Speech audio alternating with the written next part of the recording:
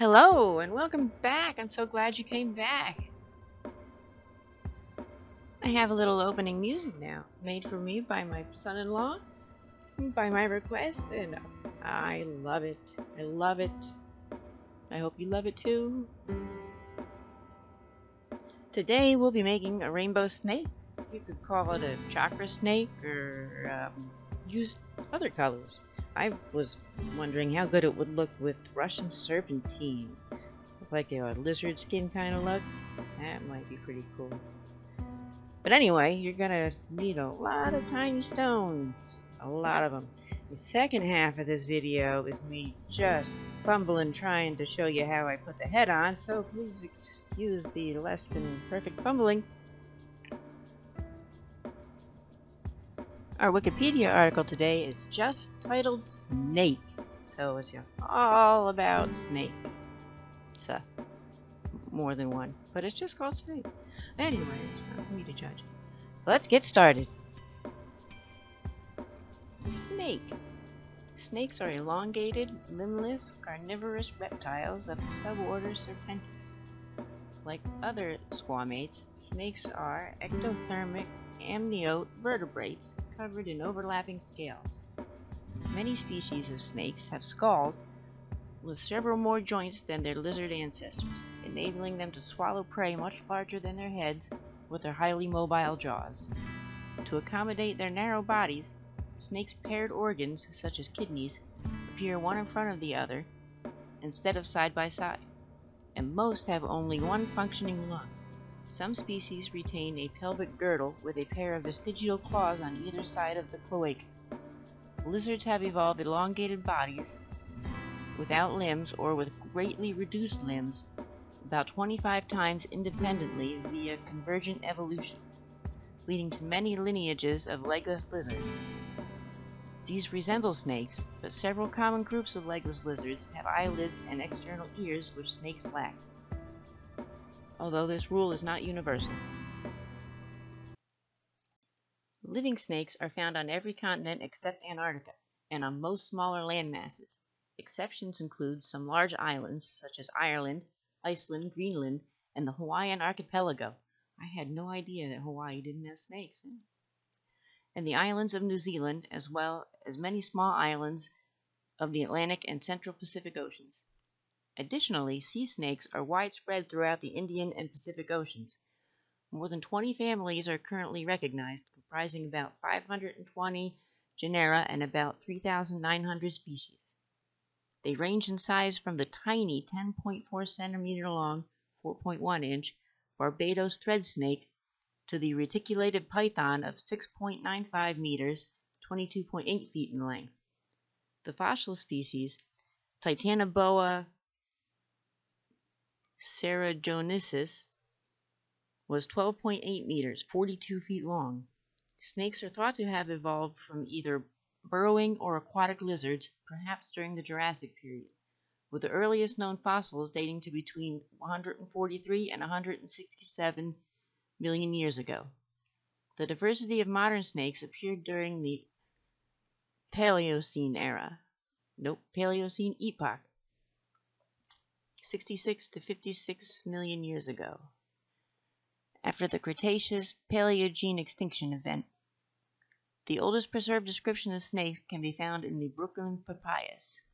Most species of snake are non-venomous, and those that have venom use it primarily to kill and subdue prey rather than for self-defense.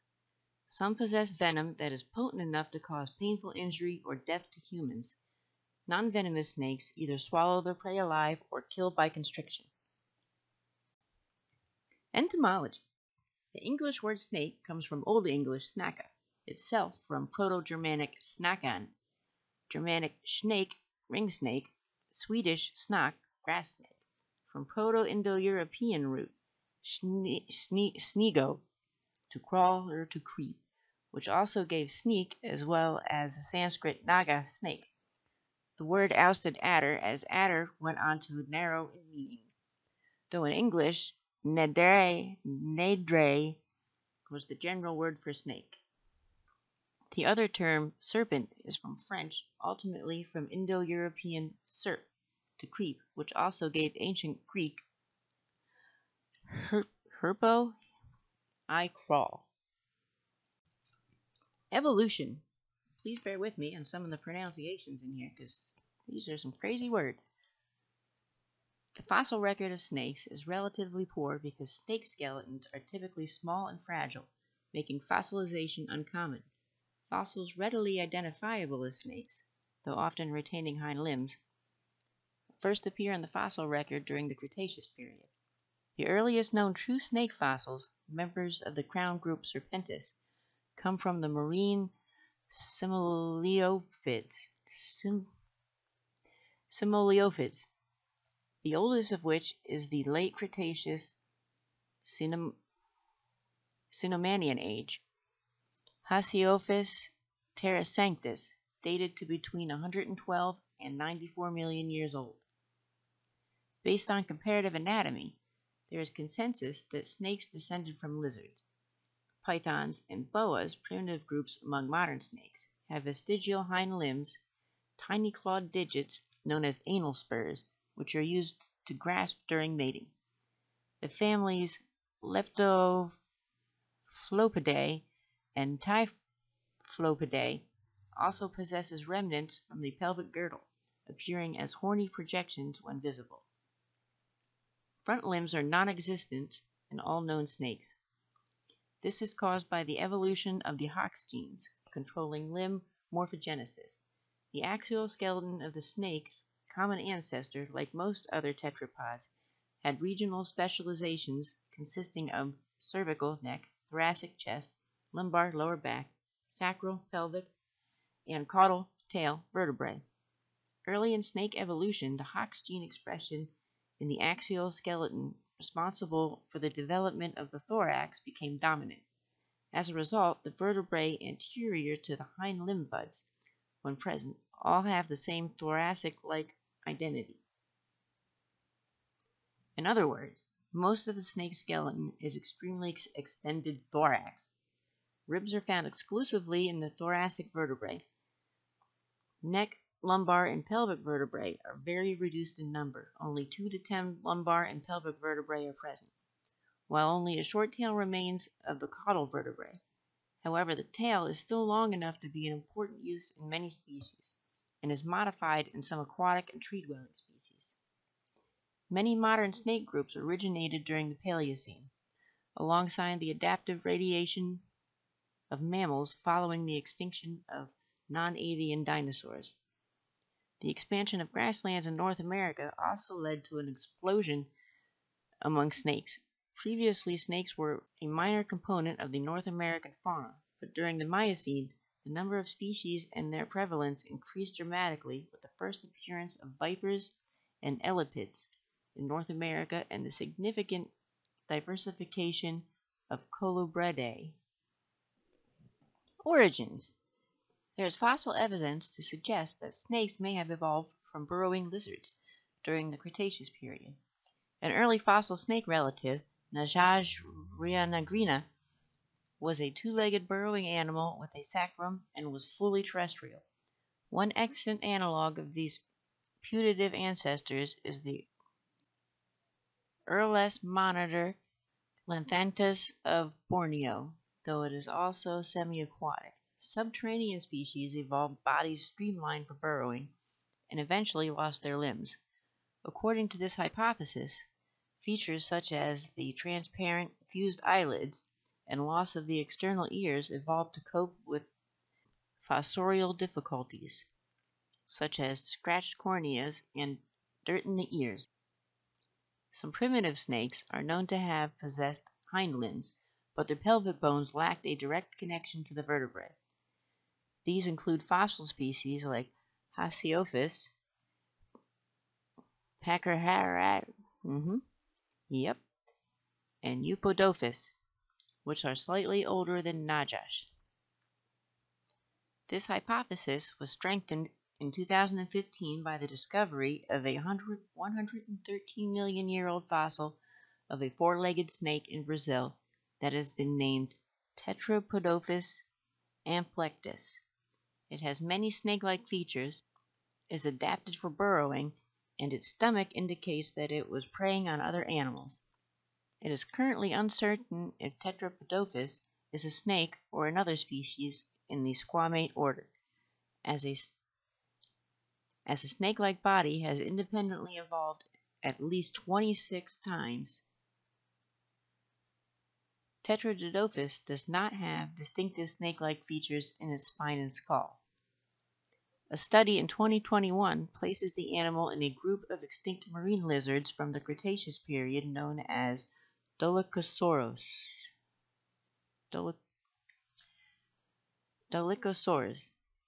and not directly related to snakes. An alternative hypothesis, based on morphology, suggests the ancestors of snakes were related to mosasaurs, extinct aquatic reptiles from the Cretaceous, forming the clade Pythonomorpha. According to this hypothesis, the fused transparent eyelids of snakes are thought to have evolved to combat marine conditions, and the external ears were lost through disuse in an aquatic environment. This ultimately led to an animal similar to today's sea snakes. In the late Cretaceous, snakes recolonized land and continued to diversify into today's snakes. Fossilized snake remains are known from early late Cretaceous marine sediments, which is consistent with this hypothesis, particularly so as they are older than the terrestrial Najash rheonegrina. Similar skull structures, reduced or absent limbs, and other anatomical features found in both mosasaurs and snakes lead to a positive cladistical correlation, although some of these features are shared with varanids. Genetic studies in recent years have indicated snakes are not as closely related to monitor lizards as we once believed, and therefore not to mosasaurs, the proposed ancestor in the aquatic scenario of their evolution. However, more evidence links mosasaurs to snakes than to varanids. Fragmented remains found from the Jurassic and early Cretaceous indicate deeper fossil records for these groups, which may potentially refute either hypothesis. In 2016, 2 studies reported that limb loss in snakes is associated with DNA mutations in the zone of polarizing activity regulatory sequences, a regulatory region of the sonic hedgehog gene, that's a real thing, the sonic hedgehog gene, I looked it up, which is critically required for limb development. More advanced snakes have no remnants of limbs, but basal snakes such as pythons and boas do have traces of highly reduced vestigial hind limbs. Python embryos even have fully developed hind limb buds, but their late development is stopped by the DNA mutations in the ZRS. There's a section here now on taxonomy and families, but I think that this would be an extremely boring read, and there's tables here and charts and graphs. You can go check it out on the snakes page on Wikipedia if you're that interested in all the lineage and all the names and varieties and species and families and genre and common names, etc., etc. We're going to move on to something a little more interesting. Legless lizards. While snakes are limbless reptiles evolved from lizards, there are many other species of lizards that have lost their limbs independently, but which superficially look similar to snakes. These include the slow worm and glass snake. Other serpentine tetrapods that are unrelated to snakes include caecilians, amphibians, amphisbaenians, near lizard squamates, and the extinct istopods that are amphibians. Biology. We'll be starting with size.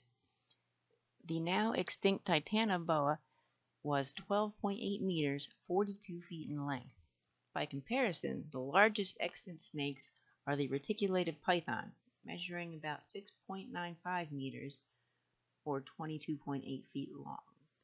The green anaconda, which measures about 5.21 meters, 17.1 feet long, and is considered the heaviest snake on Earth at 97.5 kilograms, 215 pounds. At the other end of the scale, the smallest extant snake is the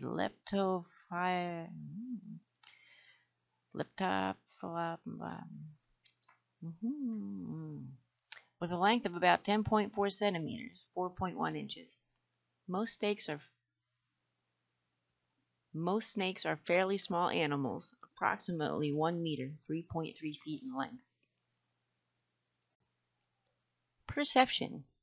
Pit vipers, pythons, and some boas have infrared sensitive receptors in deep grooves in the snout, allowing them to see the radiated heat of warm-blooded prey. In pit vipers, the grooves are located between the nostrils and the eye and a large pit on each side of the head.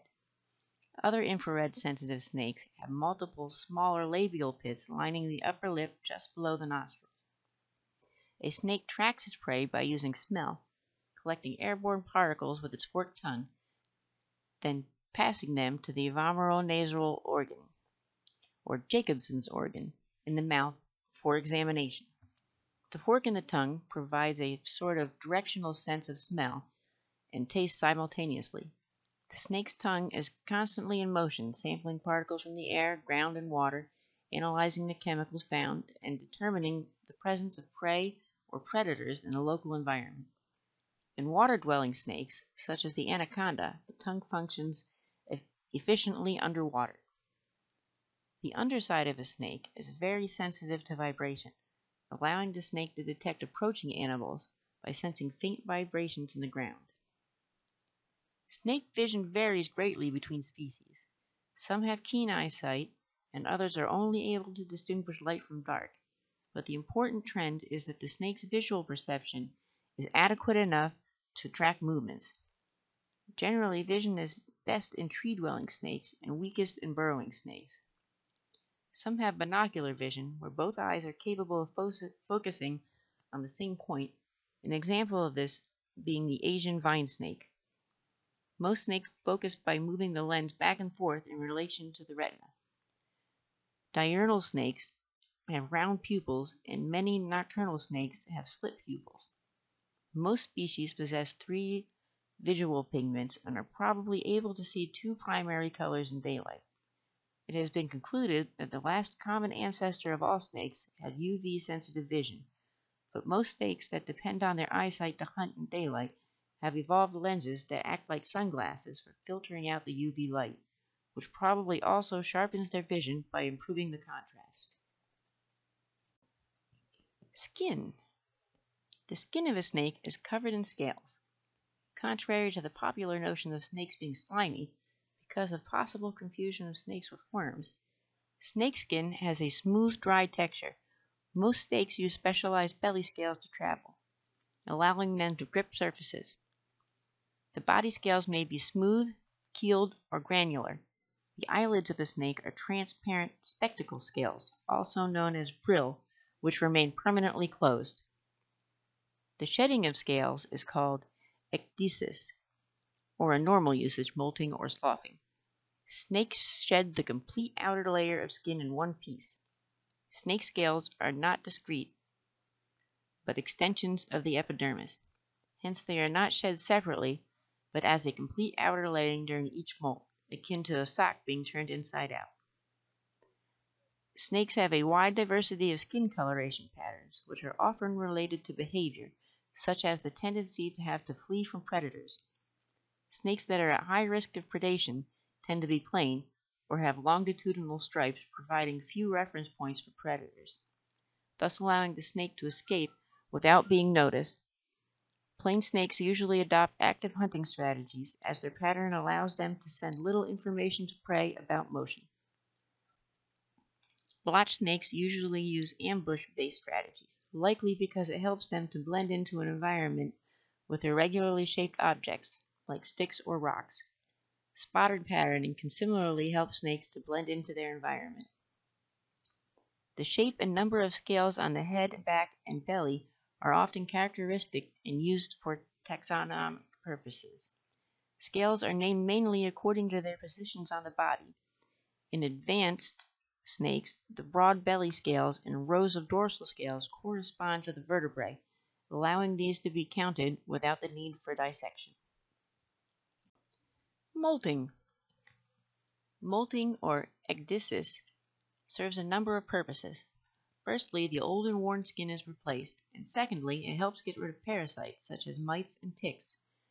Renewal of the skin by molting supposedly allows growth in some animals such as insects, but this has been disputed in the case of snakes. Molting occurs periodically throughout the life of a snake. Before each molt, the snake stops eating and often hides or moves to a safe place. Just before shedding, the skin becomes dull and dry looking, and the snake's eyes turn cloudy or blue colored. The inner surface of the old skin liquefies, causing it to separate from the new skin beneath it. After a few days, the eyes become clear and the snake crawls out of its old skin, which splits close to the snake's mouth. The snake rubs its body against rough surfaces to aid in the shedding of its old skin. In many cases, the cast skin peels backward over the body, from the head to the tail in one piece, like pulling a sock off inside out, revealing a new, larger, brighter layer of skin which has formed underneath. A young snake that is still growing may shed its skin up to 4 times a year, but an older snake may shed only once or twice a year. The discarded skin carries a perfect imprint of the scale pattern, so it's usually possible to identify the snake from the cast skin if it is reasonably intact. This periodic renewal has led to the snake being a symbol of healing and medicine as pictured in the rod of Asclepius. Scale counts can sometimes be used to identify the sex of a snake when the species is not distinctly sexually dimorphic. A probe is fully inserted in the cloaca, marked at the point where it stops, then removed and measured against the subcaudal scales. The scalation count determines whether the snake is male or female, as the hemipenes of a male will probe to a different depth, usually longer, than the cloaca of a female. A skeleton. The skeleton of most snakes consists of solely the skull, hyoid, vertebral column, and ribs, though henophilian snakes retain vestiges of the pelvis and rear limbs. The skull consists of a solid and complete neurocranium to which many of the other bones are only loosely attached, particularly the highly mobile jaw bones, which facilitate manipulation and ingestion of large prey items. The left and right sides of the lower jaw are joined together only by a flexible ligament at the anterior tips, allowing them to separate widely, and the posterior end of the lower jaw bones articulate with a quadrate bone, allowing further mobility. The mandible and quadrate bones can pick up ground-borne vibrations because the sides of the lower jaw can move independently of one another. A snake resting its jaw on the surface has a sensitive stereo-auditory perception used for detecting the position of prey. The jaw quadrate stapes pathway is capable of detecting vibrations on the angstrom scale, despite the absence of an outer ear and the lack of an impedance matching mechanism provided by the ossicles in other vertebrates, receiving vibrations from the air. The hyoid is a small bone located posterior and ventral to the skull in the neck region, which serves as an attachment for the muscle of the snake's tongue, as it does in all other tetrapods. The vertebral column consists of between 200 and 400 vertebrae, or sometimes more. The body vertebrae each have 2 ribs articulating with them. The tail vertebrae are commonly few in number, often less than 20% of the total, and lack ribs. The vertebrae have projections that allow for strong muscle attachment, enabling locomotion without limbs. Caudal anatomy, a feature found in some lizards, is absent in most snakes.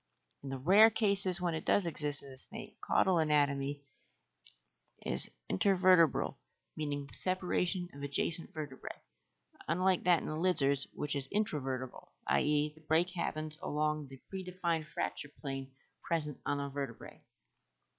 What they're talking about there is just some lizards, if you try and grab them by the tail, their tails will detach. In some snakes, most notably boas and pythons, there are vestigials of the hind limbs in the form of a pair of pelvic spurs. These small claw-like protrusions on each side of the cloaca are the external portion of the vestigial hind limb skeleton, which includes the remains of an ilium and femur.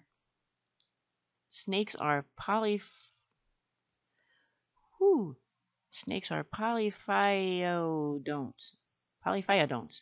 with teeth that are continuously replaced. I wish I had teeth that were continuously replaced. Internal organs. Snakes and other reptiles have a three-chambered heart that controls the circulatory system via the left and right atrium and one ventricle. Internally, the ventricle is divided into three interconnected cavities: the cavum arteriosum, the cavum pulmonale, and the cavum venosum. The cavum venosum receives deoxygenated blood from the right atrium, and the cavum arteriosum receives oxygenated blood from the left atrium. Located beneath the cavum venosum is the cavum pulmonale, which pumps blood to the pulmonary trunk. The snake's heart is encased in a sac, called the pericardium, located in the bifurcation of the bronchi. The heart is able to move around owing to the lack of a diaphragm. This adjustment protects the heart from potential damage when large ingested prey is passing through the esophagus. The spleen is attached to the gallbladder and pancreas and filters the blood. The thymus, located in the fatty tissues above the heart, is responsible for the generation of immune cells in the blood. The cardiovascular system of snakes is unique for the presence of the renal portal system, in which the blood from the snake's tail passes through the kidneys before returning to the heart. The vestigial left lung is often small or sometimes even absent, as snakes' tubular bodies require all of their organs to be long and thin. In the majority of species, only one lung is functional. This lung contains the vascularized anterior portion and posterior portion that does not function in gas exchange. This saccular lung is used for hydrostatic purposes to adjust buoyancy in some aquatic snakes, and its function remains unknown in terrestrial species. Many organs that are paired, such as kidneys or reproductive organs, are staggered within the body, one located ahead of the other. Snakes have no lymph nodes. Venom. Cobras, vipers, and closely related species use venom to immobilize, injure, or kill their prey. The venom is modified saliva delivered through fangs.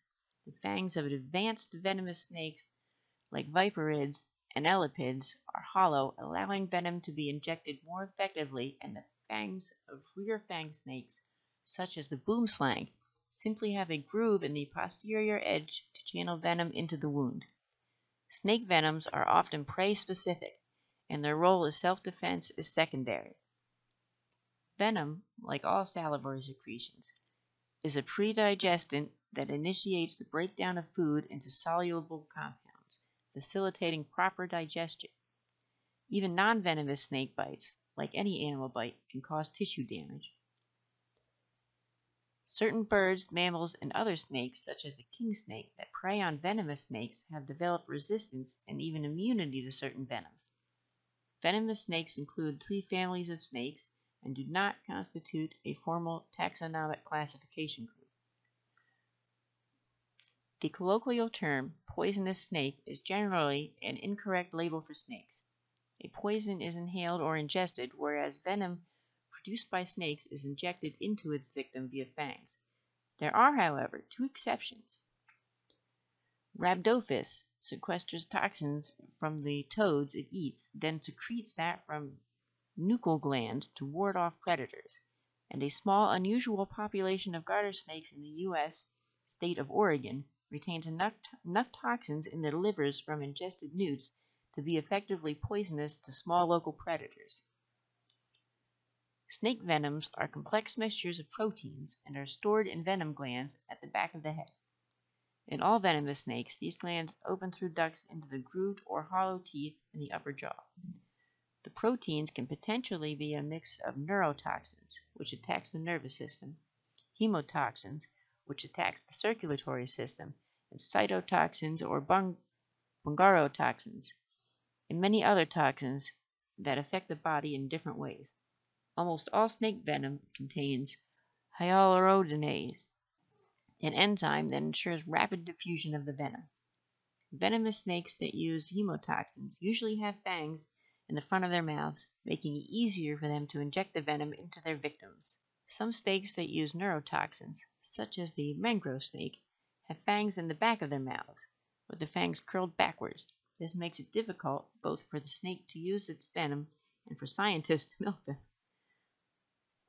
Elapids, however, such as cobras and kraits, are proteroglyphous, which possess hollow fangs that cannot be erected towards the front of their mouths and cannot stab like a viper. They must actually bite the victim. It has been suggested that all snakes may be venomous to a certain degree, with harmless snakes having weak venom and no fangs. According to this theory, most snakes that are labeled non-venomous would be considered harmless because they either lack a venom delivery method or are incapable of delivering enough to endanger a human. The theory postulates that snakes may have evolved from a common lizard ancestor that was venomous, and also that venomous lizards like the Gila monster, bearded lizard, and monitor lizards, and now extinct mosasaurs may have derived from this same common ancestor. They share this venom clade with various other saurian species. Reproduction. Although a wide range of reproduction modes are used by snakes, all employ internal fertilization. This is accomplished by means of a paired forked hemipenes, which are stored inverted in the male's tail. The hemipenes are often grooved, hooked, or spined, designed to grip the walls of the female's cloaca. Most species of snakes lay eggs, which they abandon shortly after laying. However, a few species, such as the king cobra, construct nests and stay in the vicinity of the hatchlings after incubation. Most pythons coil around their egg clutches and remain with them until they hatch. A female python will not leave the eggs, except to occasionally bask in the sun or drink water. She will even shiver to generate heat to incubate the eggs. Some species of snakes are oviporous and retain the eggs within the bodies until they are almost ready to hatch. Several species of snake, such as the boa constrictor and green anaconda, are fully viviparous, nourishing their young through a placenta as well as a yolk sac. This is highly unusual among reptiles, and normally found in requiem sharks or placental mammals. Retention of eggs and live birth are most often associated with colder environments. Sexual selection in snakes is demonstrated by the 3,000 species that each use different tactics in acquiring mates. Ritual combat between males for the females that they want to mate with includes topping, a behavior exhibited by most viperids in which one male will twist around a vertically elevated forebody of its opponent and force it downward. It is common for neck biting to occur while the snakes are entwined. Facultative parthenogenesis. Parthenogenesis is a natural form of reproduction in which growth and development of embryos occurs without fertilization. Agastrodon contraxis, copperhead, and the cottonmouth can reproduce by facultative parthenogenesis, meaning that they are capable of switching from a sexual mode of reproduction to an asexual mode.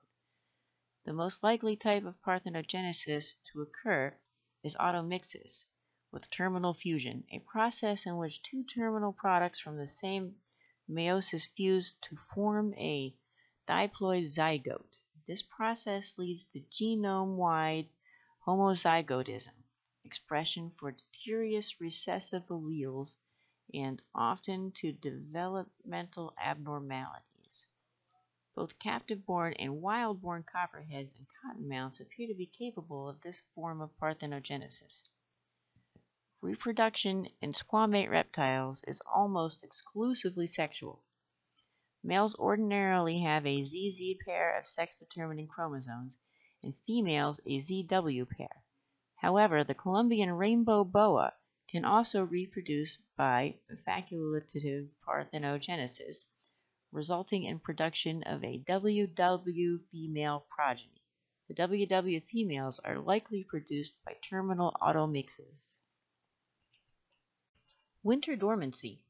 In regions where winters are too cold for snakes to tolerate while remaining active, local species will enter a period of brumation. Unlike hibernation, in which the dormant mammals are actually asleep, brumating reptiles are awake but inactive. Individual snakes may brumate in burrows, under rock piles, or inside fallen trees, or large numbers of snakes may clump together in hibernacula. I always wondered where snakes went in the winter.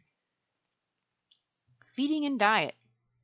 All snakes are strictly carnivorous, preying on small animals, including lizards, frogs, other snakes, small mammals, birds, eggs, fish, snails, worms, and insects. Snakes cannot bite or tear their food to pieces, so must swallow their prey whole. The eating habits of the snake are largely influenced by body size. Smaller snakes eat smaller prey. Juvenile pythons may start out feeding on lizards or mice and graduate to small deer and antelope as an adult, for example. The snake's jaw is a complex structure. Contrary to the popular belief that snakes can dislocate their jaws, they have an extremely flexible lower jaw, the two halves of which are not rigidly attached, and numerous other joints in the skull which allow the snake to open its mouth wide enough to swallow prey whole, even if it's larger in diameter than the snake itself. For example, the African egg-eating snake has flexible jaws adapted for eating eggs much larger than the diameter of its head. This snake has no teeth, but does have bony protrusions on the inside edge of its spine, which it uses to break the shell when eating eggs. The majority of snakes eat a variety of prey animals, but there is some specialization in certain species. King cobras and Australian bandy consume other snakes. Species of the family Pieridae have more teeth on the right side of their mouth than the left, as they mostly prey on snails and shells, usually spiral clockwise. Well, that's interesting. Some snakes have venomous bite, which they use to kill prey before eating it. Other snakes kill prey by constriction, while some swallow the prey when it's still alive. After eating, snakes become dormant to allow the process of digestion to take place. This is an intense activity, especially after consumption of large prey. In species that feed only sporadically, the entire intestine enters a reduced state between meals to conserve energy. The digestive system is then upregulated to full capacity within 48 hours of prey consumption. Being ectothermic, the surrounding temperature plays an important role in the digestion process. The ideal temperature for snakes to digest food is 30 C or 86 F. There is a huge amount of metabolic energy involved in snakes' digestion. For example, the surface body temperature of the South American rattlesnake increases by as much as 1.2 C or 2.2 Fahrenheit during the digestive process. If a snake is disturbed after having eaten recently, it will often regurgitate its prey to be able to escape the perceived threat. When undisturbed, the digestive process is highly efficient. The snake's digestive enzymes dissolve and absorb everything but the prey's hair, or feathers, and claws, which are excreted along with waste. Hooding and spitting. Hooding, expansion of the neck area, is a visual deterrent mostly seen in cobras, and is primarily controlled by rib muscles. Hooding can be accompanied by spitting venom towards a threatening object and producing a specialized sound, hissing. Studies on captive cobras showed that 13 to 22% of the body length is raised during hooding. Locomotion. The lack of limbs does not impede the movement of snakes. They have developed several different modes of locomotion to deal with the particular environments. Unlike the gaits of limbed animals, which form a continuum, each mode of snake locomotion is discrete and distinct from the others. Transition between modes are abrupt. Lateral undulation. Lateral undulation is the sole mode of aquatic locomotion, and most common mode of terrestrial locomotion. It is the mode that the body of the snake alternately flexes to the left and right, resulting in a series of rearward moving waves. While this movement appears rapid, snakes have rarely been documented moving faster than 2 body lengths per second, often much less. This mode of movement has the same net cost of transport, calories burned per meter moved, as running in lizards in the same mass. Terrestrial lateral undulation is the most common mode of terrestrial locomotion for most snake species. In this mode, the posteriorly moving waves push against contact points in the environment, such as rocks, twigs, irregularities in the soil, etc. Each of these environmental objects, in turn, generates a reaction force directed forward and towards the midline of the snake, resulting in forward thrust while the lateral components cancel out. The speed of this movement depends upon the density push points in the environment, with the medium density of about 8 along the snake's length being ideal. The wave speed is precisely the same as the snake speed, and as a result, every point in the snake's body follows the path of the point ahead of it, allowing snakes to move through very dense vegetation and small openings. When swimming, the waves become larger as they move down the snake's body, and the wave travels backwards faster than the snake moves forwards. Thrust is generally generated by pushing their body against the water, resulting in the observed slip. In spite of overall similarities, studies show that the pattern of muscle activation is different in aquatic versus terrestrial lateral undulation, which justifies calling them separate modes. All snakes can laterally undulate forward with backward moving waves, but only sea snakes can have been observed reversing the motion, moving backwards without forward moving waves. Sidewinding, most often employed by colubroid snakes, when the snake must move in an environment that lacks irregularities to push against, such as slick mudflat or sand dune. Sidewinding is a modified form of lateral undulation in which all the body segments oriented in one direction remain in contact with the ground, while the other segments are lifted up, resulting in a peculiar rolling motion. This mode of locomotion overcomes the slippery nature of sand or mud by pushing off with only static portions of the body, thereby minimizing slipping. The static nature of the contact points can be shown from the tracks of sidewinding snakes, which show each belly scale imprint without any smearing. This mode of locomotion has very low caloric cost, less than 1/3 of the cost for lizards to move in the same distance. Contrary to popular belief, there is no evidence that sidewinding is associated with the sand being hot. Concertina in movement. When push points are absent, but there is not enough space to use sidewinding because of lateral constraints, such as in tunnels, snakes rely on concertina locomotion. In this mode, the snake braces the posterior portion of the body against a tunnel or wall, while the front of the snake extends and straightens. The front portion then flexes and forms an anchor point, and the posterior is straightened and pulled forwards. This mode of locomotion is slow and very demanding, up to 7 times the cost of laterally undulating over the same distance. This high cost is due to the repeated stops and starts of portions of the body, as well as the necessity of using active muscular effort to brace against the tunnel walls. Arboreal. The movement of snakes in arboreal habitats has only recently been studied. While on tree branches, snakes use several modes of locomotion depending on species and bark texture. In general, the snakes will use a modified form of the concertina locomotion on smooth branches, but will laterally undulate if contact points are available. Snakes move faster on small branches and when contact points are present, in contrast to limbed animals, which do better on larger branches with little clutter. Gliding snakes of Southeast Asia launch themselves from branch tips, spreading their ribs and laterally undulating as they glide between trees. These snakes can perform a controlled glide for hundreds of feet depending upon launch altitude and can even turn in midair. Rectilinear locomotion. The slowest mode of snake locomotion is rectilinear locomotion, which is also the only one where the snake does not need to bend its body laterally, though it may do so when turning. In this mode, the belly scales are lifted and pulled forward before being placed down and the body pulled over them. Waves of movement and stasis pass posteriorly, resulting in a series of ripples in the skin. The ribs of the snake do not move in this mode of locomotion, and this method is often used by large pythons, boas, and vipers when stalking prey across the ground, as the snake's movements are subtle and harder to detect by the prey in this manner. Interactions with humans. Starting with bite.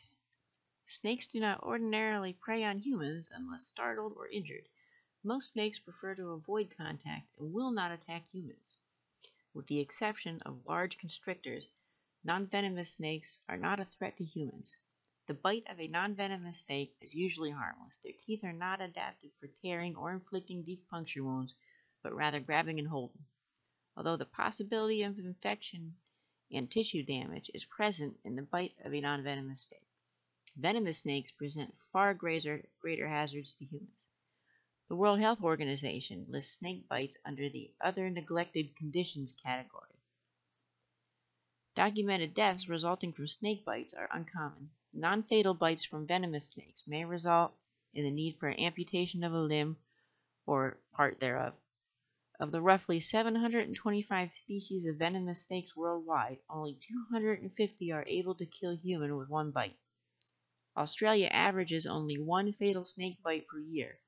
In India, 250,000 snake bites are recorded in a single year, with as many as 50,000 recorded initial deaths. Holy cow. The WHO estimates that on the order of 100,000 people die each year as a result of snake bites, and around 3 times as many amputations and other permanent disabilities are caused by snake bites annually. The treatment for a snake bite is variable as the bite itself. The most common and effective method is through antivenom, a serum made from the venom of the snake. Some antivenoms is species-specific, while some is made for use with multiple species in mind. In the United States, for example, all species of venomous snakes are pit vipers, with the exception of the coral snake. To produce antivenom, a mixture of the venoms of the different species of rattlesnakes, copperheads, cottonmouths is injected into the body of a horse in ever-increasing dosages until the horse is immunized. The blood is then extracted from the immunized horse, and the serum is separated and further purified and freeze-dried. It is reconstituted with sterile water and becomes antivenom. For this reason, people who are allergic to horses are more likely to suffer an allergic reaction to antivenom. Antivenom for the more dangerous species, such as mambas, taipans, and cobras, is made in a similar manner in India, South Africa, and Australia, although these antivenoms are species-specific. Snake charmers. In some parts of the world, especially in India, snake charming is a roadside show performed by a charmer. In such a show, the snake charmer carries a basket containing a snake that he seemingly charms by playing tunes with his flute-like musical instrument, to which the snake responds. The snake is in fact responding to the movement of the flute, not the sound it makes, as snakes lack external ears. The Wildlife Protection Act of 1972 in India technically prohibits snake charming on the grounds of reducing animal cruelty. Other types of snake charmers use a snake and mongoose show, where 2 animals have a mock fight. However, this is not very common, as the animals may be seriously injured or killed. Snake charming as a profession is dying out in India because of competition from modern forms of entertainment and environmental laws prescribing the practice. Many Indians have never seen snake charming, and it is becoming a folk tale of the past.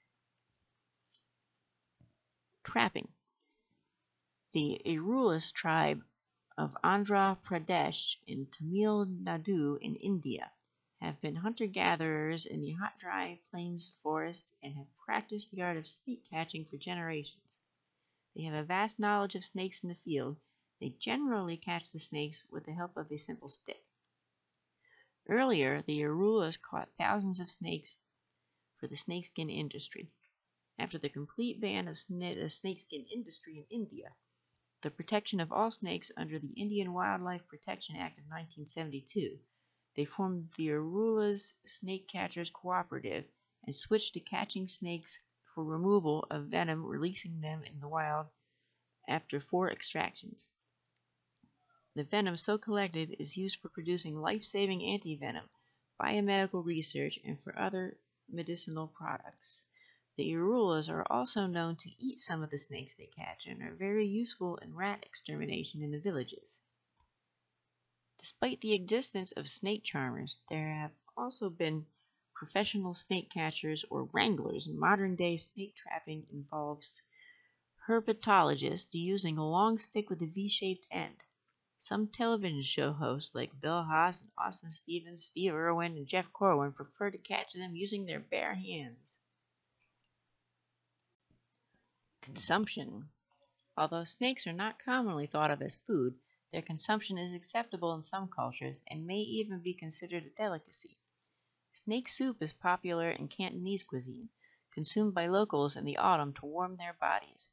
Western cultures document the consumption of snakes only under extreme circumstances of hunger, with the exception of cooked rattlesnake meat, which is commonly consumed in Texas and parts of the Midwestern United States.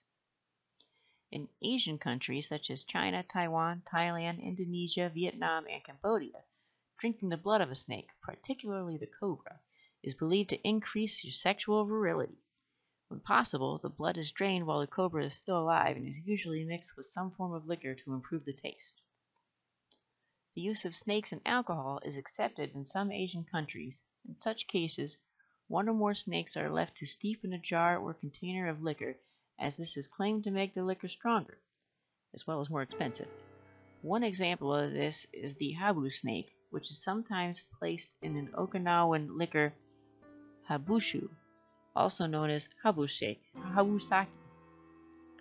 Snake wine is an alcoholic beverage produced by infusing whole snakes in rice wine and grain alcohol, first recorded as being consumed in China during the Western Zhou dynasty.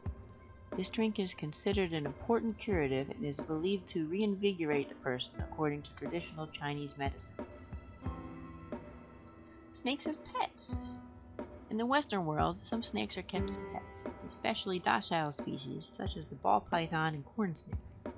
To meet the demand, a captive breeding industry has developed. Snakebreds in captivity are considered preferable to specimens caught in the wild and tend to make better pets.